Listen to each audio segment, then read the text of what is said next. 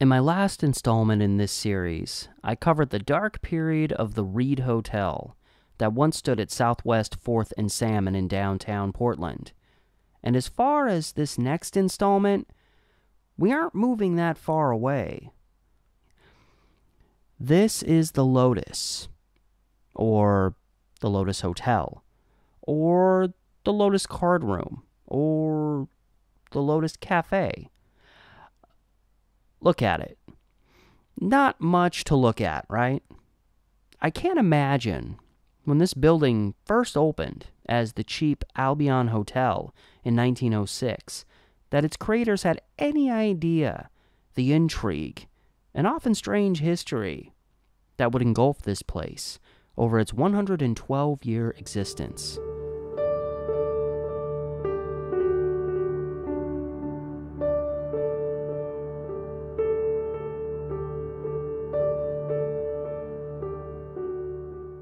In July 2018, the beloved, if not gorgeous, Lotus was reduced to ashes, and I made sure to be there to watch it.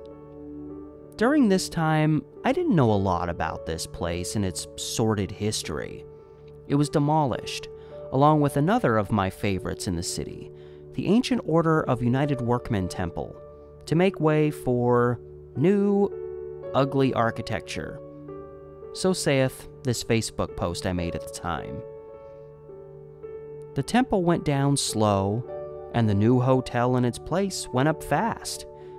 The plan for the Lotus site was a combination office building and hotel. As far as I'm concerned, there was some sketchy practices going on in this case, but as is often the case, the demolishers won. As quickly as was allowed, the Lotus disappeared forever.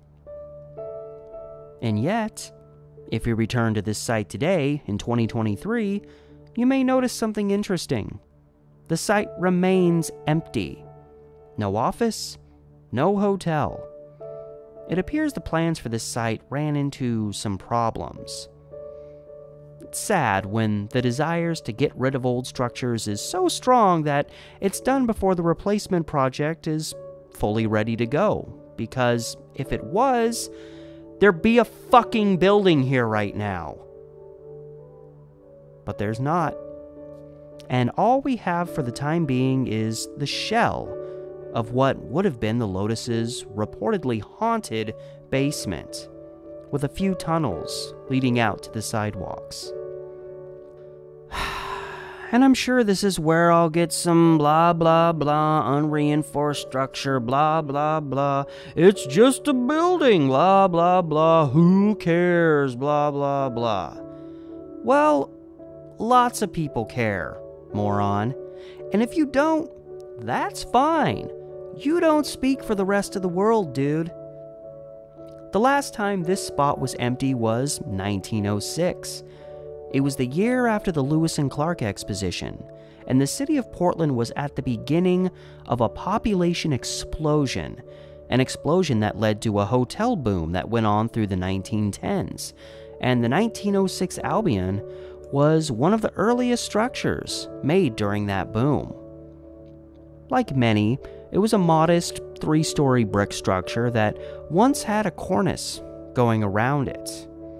White staining in the decades after remained as a reminder of this. And, of course, there was commercial space on the ground floor. I'm not sure exactly what existed here in those early days, but historical documentation suggests it was retail space, or, oddly enough, possibly factory space? Somehow I doubt that. Those early years of the Albion were not exactly a picture of hotel elegance. What could you really expect from a place offering $7 a month rooms? Most stories I found related to it pre-1924, of which there were few, paint a rather depressing picture of the place. Many were health notices, such as a Mrs. Ishmael who was very ill and staying at the Albion. a J. Isage, who was dying of tuberculosis while staying there, and a Margaret McGinnis, who died in her room there, believed due to her alcoholism. And honestly, she probably wasn't the only one to die that way at the Lotus. But perhaps the most disturbing story I heard came from 1914 when a local bookstore owner, L.W. Highland, was found dead in his room.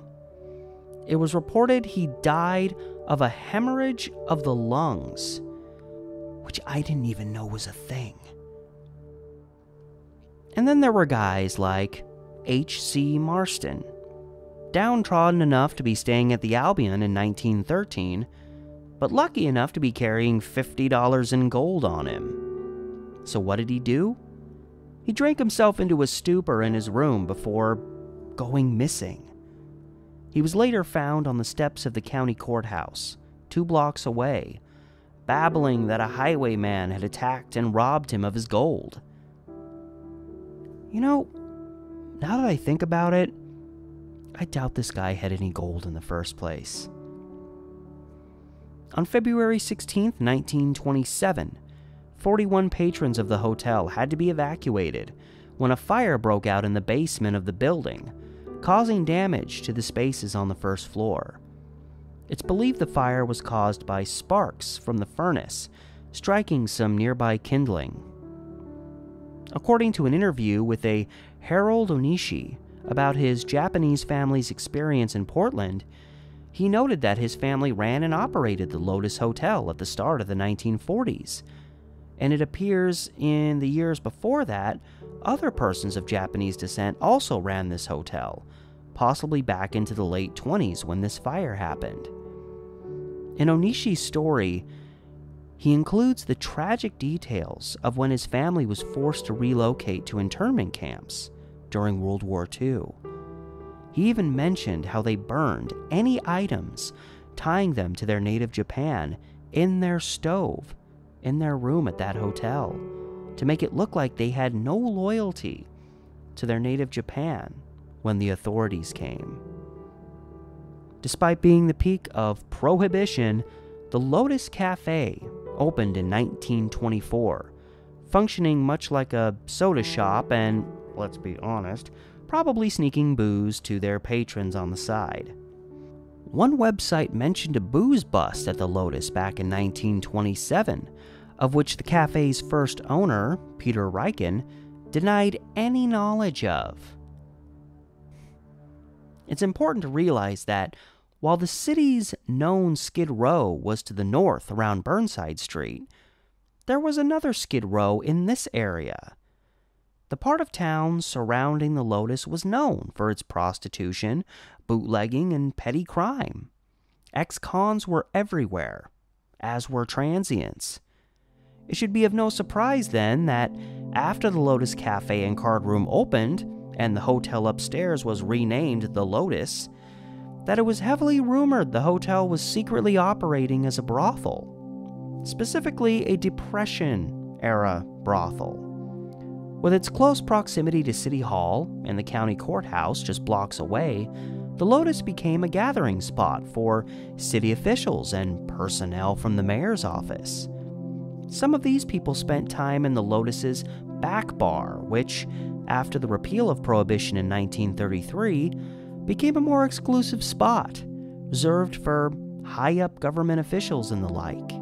The rumor was that some of these individuals, when they were done at the bar, would go up a concealed stairwell to the hotel above and take advantage of its brothel-like benefits. While these are still rumors, I have a tendency to believe in them considering what the area was like back then, and I know for a fact that, at least in later years, the hotel was being used by sex workers to turn tricks.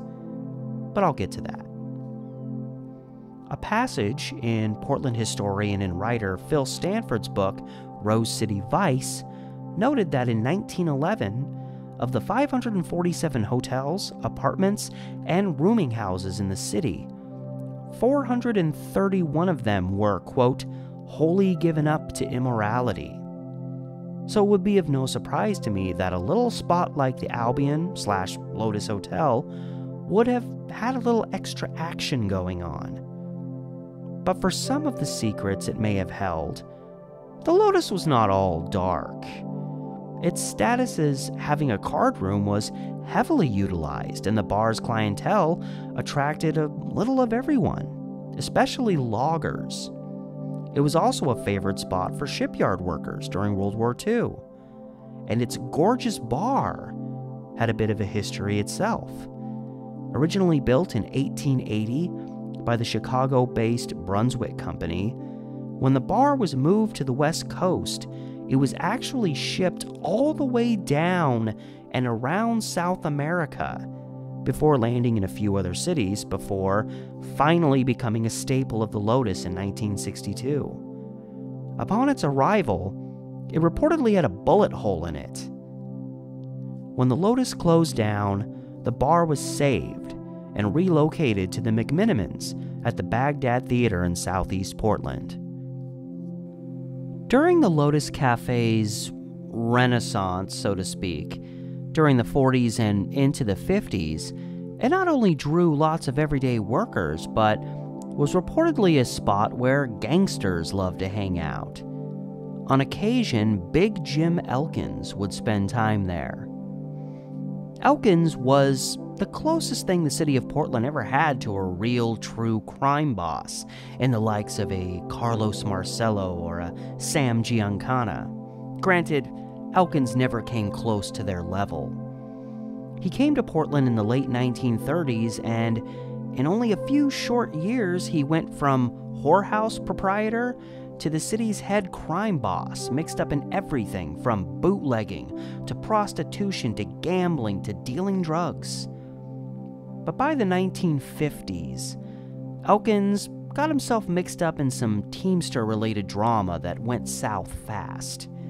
He would make the decision to go public with his crimes in order to protect himself, unveiling a web of citywide corruption so massive that it sparked a Senate investigation that would prove to be a massive embarrassment to the city and bring an end to Big Jim's crime boss days.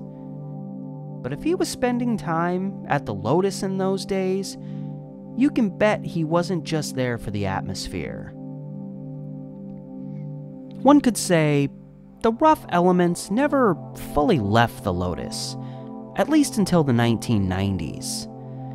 As the 50s faded into the 60s, crime in the vicinity of the Lotus grew once again, and the hotel upstairs never really shook its seedy reputation.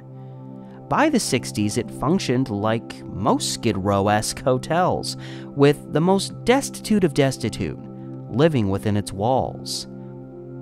And remember how I said earlier that prostitution was definitely going on at the Lotus in later years? Well, I primarily get this from a passage in the book Behind the Badge in River City by former Portland police officer and detective Don Dupay, which I highly recommend and have personally read twice. In this passage, he discusses apprehending a sex worker while he worked on the Vice Squad back in the 60s. He described being picked up by a bony woman, clearly on drugs, and going back to her room on the second floor of the Lotus. He discusses the rickety staircase going up, the windows covered with grime, the stench of booze and urine in the hallway, and the filthy room they went into with drug paraphernalia scattered around. He even mentioned how the front desk person paid them no attention as they entered, indicating he knew full well the space upstairs was being used for sex work. It wasn't exactly a rarity in places like this at that time. And in 1968, even a case of murder would be connected to the Lotus. On April 25th of that year, a local boxer and pimp named Carlos Mendoza would be found shot to death in a stolen car out near the Portland International Airport. It was learned that a few days earlier, on the 20th, Mendoza had brutally beaten up a sex worker named Donna Chadwick. Chadwick was one of Michael Wright's girls, and Michael Wright's stepdad was local crime thug Vince Capitan, known in crime circles as the Iceman. When Chadwick told Wright what had happened, he grabbed a gun and left, saying he was going to kill Mendoza. It's believed Mendoza was tricked into thinking he was going out to rob a pharmacy and was picked up by someone in a stolen 1956 Chevy. They were followed by Wright in another car to the kill site, where they left Mendoza in the stolen car and left in the car Wright was driving. Capitan would serve 10 years in connection with this crime, and after going on the run as far away as New Orleans, Michael Wright was finally caught and sentenced to life for his involvement. Strangely enough, he would be paroled after 2 years on the insistence of the presiding judge and prosecutor. Nothing sketchy there. Wright would go on to run the needlessly controversial Cindy's bookstore in Chinatown before being forced to close it down, and when the building was demoed, he opened up the land to the city's homeless. He has since stated that he's left his criminal life behind him. However, this murder case is only tied to the Lotus as a possible motive for the killing. It's also thought Mendoza was cooperating with authorities in a larceny case against Wright, which may have been the actual motive for killing him. Regardless, exactly a decade later, a murder would happen within the Lotus itself. On October 28, 1978, a bar patron, Thomas Lipari, had the cops called on him by bartender Cletus Mitz after having a verbal altercation with another customer. According to Lipari, he was then roughed up by police who reported to the scene as Mitz was spewing expletives at him. Vengeful, he later returned to the Lotus and gunned down Mitz in cold blood. After going away to prison, Lipari would be released in 1987, at which time he had found Jesus, like they all do. The 70s were certainly a rough time for the Lotus, at least the hotel, which had just evolved further into a status as a true flophouse. Most who stayed there were alcoholics or elderly men, some of which had probably relocated there in the aftermath of the city's massive South Auditorium urban renewal project, which leveled several blocks on the southern end of downtown. This displaced several elderly men living in the rundown hotels of that area. During these projects, the Lotus was barely spared, and even in the mid-70s there was talk of demolishing the place for the sake of progress and a newer, better Portland. This came one step closer to becoming a reality in 1976 when, against extensive backlash, the hotel was closed down for not being brought up to code. The city had become fiercely strict on old hotels following the rules in the aftermath of the Pomona Hotel fire that killed a dozen people in the summer of 1975. It was believed many of these victims died simply because there were no fire doors in the building, something that had recently become a requirement. After the hotel's closure in '76, I'm not sure exactly how much those upper floors were used. When I first saw it in person in 2016, it was clear those floors had been vacant for a while. The bar remained just another spot for people to go until it was purchased in 1990 by John Plew, who took advantage of the place's divey appearance and converted the old Cardroom into more of a nightclub space. Eventually, it became a pretty hip night spot. Local politicians, including mayors, began hanging out there again, and even the odd celebrity. According to Plew, Madonna showed up one night, and even Daryl Hall and John Oates came in after a show. George Clinton also showed up one night and got so drunk that he vomited in the restroom, sparking a heartfelt apology the following day. It ain't always glitz and glamour. And speaking of glamour, the Lotus has a few connections to the silver screen.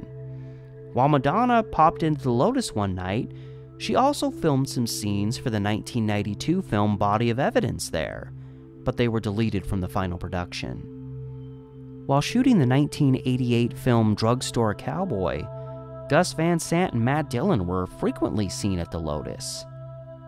And the Lotus also served as a significant backdrop in the hard-to-hate film from 1993 called Brain Smasher, starring Andrew Dice Clay and Terry Hatcher.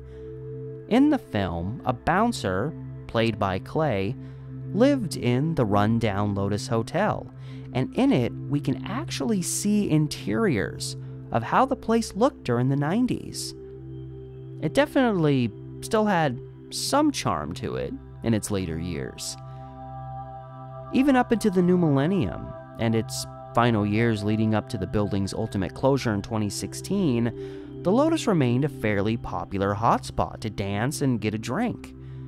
Its closure definitely broke a lot of hearts, especially considering the fact that it appears now it was demolished for no reason. When the demolition crew finally arrived, I was there on 2 occasions, staying as long as I possibly could and capturing a video record of this iconic place's dying moments.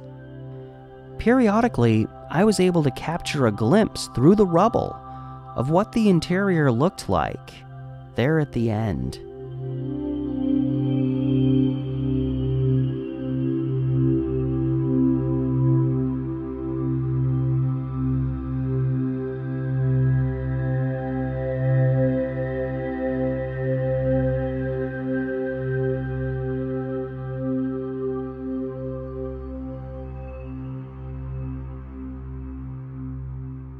And since that summer, some 5 years ago, we have been left with an empty basement hole at that corner on 3rd and Salmon. And while it's old hat now, when the rubble was cleared, unveiling these gorgeous brick-lined tunnels leading out of the basement area, everyone's imaginations, even mine for a moment, went wild with thoughts of the Shanghai tunnels in Old Town. Some have even tried to push the idea online that these are a continuation of those very tunnels, when in reality they're very short tunnels leading to freight elevators below the sidewalks. Just a relic from years past. But this hasn't stopped stories from spreading, suggesting the most infamous haunted story related to the Lotus, that being an angry spirit in the basement, is also related to Shanghai tunnel lore, because of the tunnels. It's being suggested victims to be shanghaied were lured down into the basement, and perhaps an intended victim died down there and now haunts the space.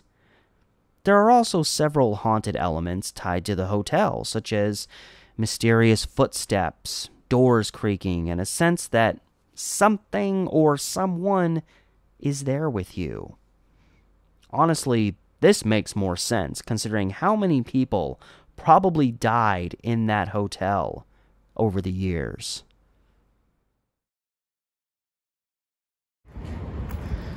Back in downtown along 3rd, I'm going to go back to the former site of the Lotus. I was there a couple months ago, but I just kind of breezed by, and these are all the park blocks through here, actually. Lonsdale Square restroom just a little bit that way. The Reed Hotel would have been just across the street from it. And the Lotus is right down here. Here we are, the site of history. At least history that once was. And it's still just an empty lot next to the auditorium here with that for sale sign there. Which leads me to further think the project that was going to happen here has probably been canceled. I found an article from like 2021, I think, that said it had been postponed. That may have been in relation to COVID. But the fact of the matter is they implied they were going to jump right on this project the moment that this building was gone. And here we are, some 5 years later, and it's still just empty.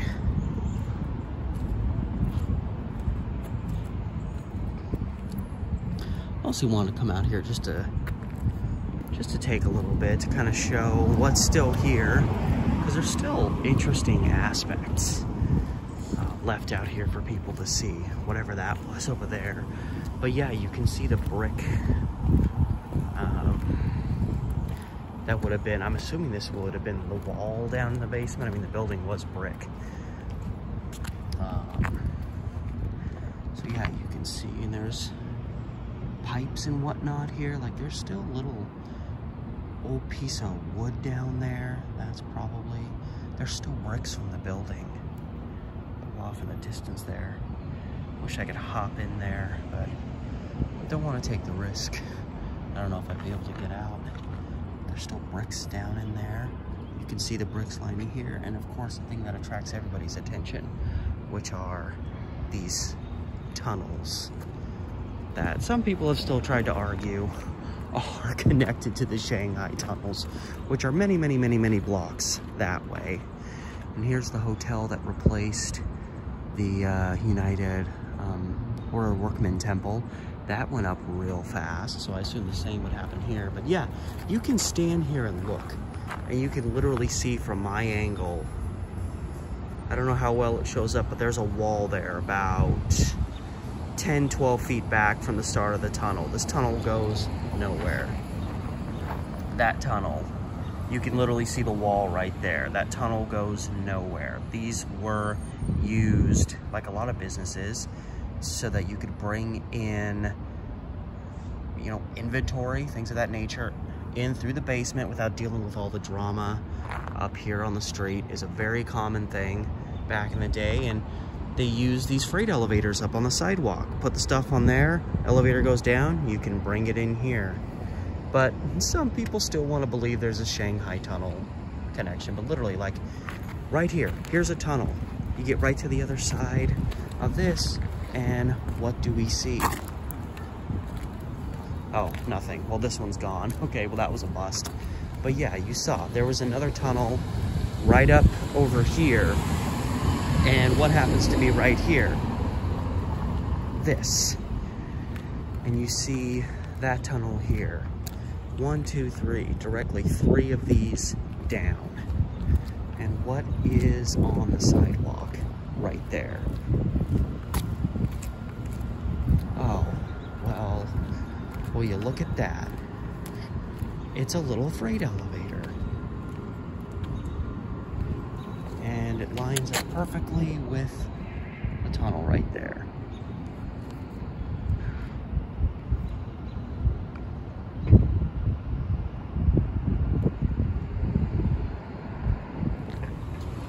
And it actually makes sense that there's a couple of these, because there were multiple businesses in this tiny building functioning at once. And I think, you know, the bar was more towards the front here, and then the hotel was up here. But I think there were even businesses towards the back there. So with multiple businesses, it makes sense that you'd have multiple entries, because different businesses would be bringing in different inventory.